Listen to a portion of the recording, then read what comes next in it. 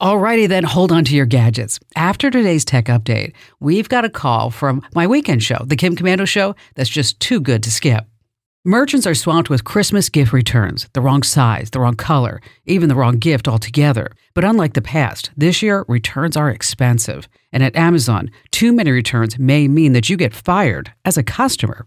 This year, 81% of all merchants are charging some sort of fee for returned items. The most common is a refusal by so many retailers to return the cost of shipping. And even if shipping was free, you may get dinged anywhere from $5 to $12.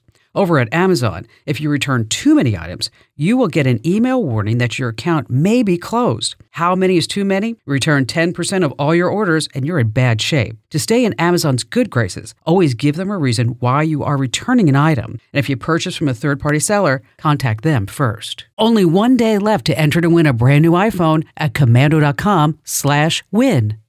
Now, check out this amazing call from the show. It's a real gem. John in Cincinnati, Ohio. Hi there, John. How can I help you? Well, I'm getting emails to an email address of mine as one word, and it's going to Gmail, which is where I have mine. And generally, if I look at a message that this guy sends using his address, not his address or my address, whatever it is, there's nothing in the to line. I have to go to the little three dots and look at the whole listing of stuff that you get with an email. And I find my email address in there. And it confuses me because a lot of these come from support at paypal.uk. That's who sends it, supposedly. Whether they do or not, I don't know. So basically, you're getting Gmail or email at your Gmail account for somebody who is using your Gmail address? Yeah, well, if you look at the rules at Gmail,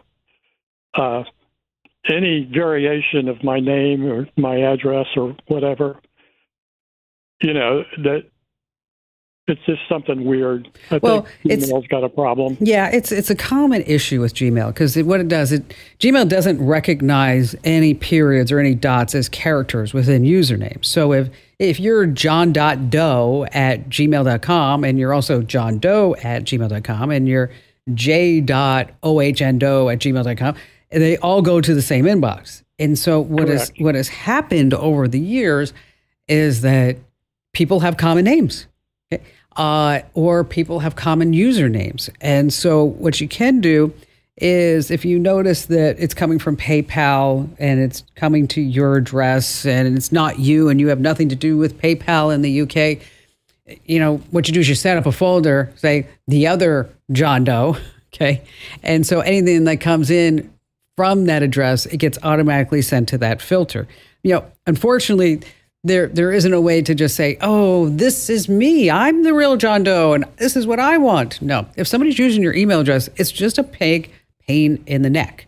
And that's why if it is happening to you, just go ahead and set up a filter. I mean, let me tell you, I've had my Gmail address, I don't know for how many years, probably 20 years.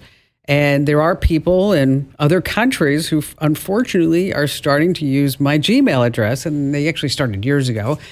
And so what I do is I say if it's a certain country code that it goes into this filter so I don't even see it. Now, if you need help setting up those filters, just hang on the line.